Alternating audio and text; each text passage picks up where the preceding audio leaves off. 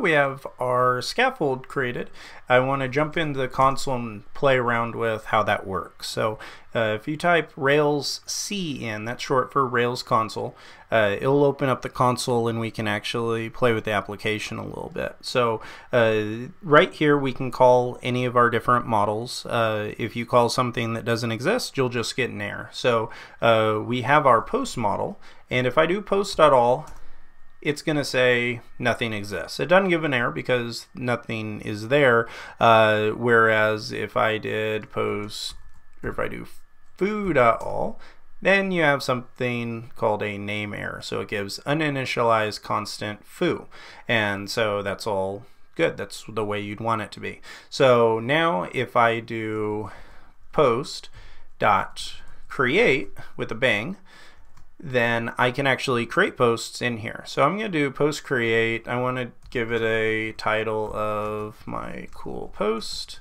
and then I want to I can give it an image, and it doesn't really matter. I can just do foo JPEG and then a description, and the description can be anything I want.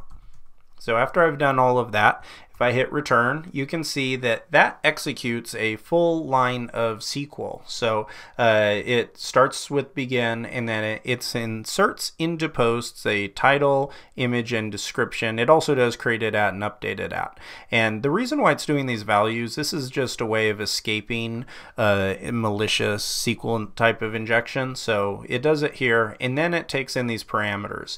It takes in the title and gives it my cool post, and you can see it does this all as a set of arrays. This is a nested array inside of this larger array, and then you have image, foo, JPEG, and then description.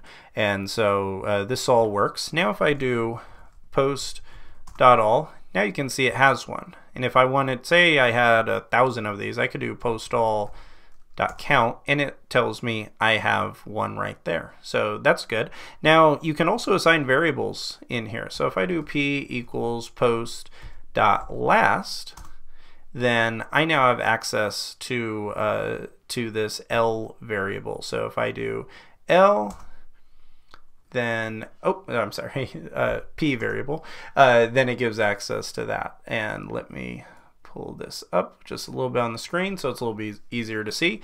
And so inside the p variable, I can grab any of these items just using dot syntax. So if I want to do p.title, it'll give me my cool post. Just like if I wanted to do p.image, it'll give me that. And if I want to change anything, I can just do p.update and then pass in what I want to update. So if I want to change the title to actually say my updated post, now if I go to post.last, you can see it now has my updated post. And you don't have to use a variable for that. If I do post.last title, it gives me the same thing, but when I'm in the console, I will use variables quite a bit, just because it's a lot easier to use. Now, one of the things you may notice if you start playing around with this is what would happen if I did something like this. What if I just did post, create, and what if I didn't pass anything in? If you look, it actually created it. If I do post.last, now it returns the last element with all the items being nil, which is definitely not a good thing. We don't want people to just be able to hit the create post button and then have a post created with no title, no image, and no description. And so in the next video, we're going to show how to actually protect against doing that by putting some validations in. And so I'm going to go post.last and just go with delete. Now if I do post.all.count, now we're back to 1. And I'm actually going to delete this one as well, because I want to create ours a different way. So if I do post.last, delete again, all of them are now deleted and we're back to where we started. Hit Control D if you're on a Mac, and you're out of the Rails console. And so that's how you can get in the Rails console, create items, edit them, query them, and delete them.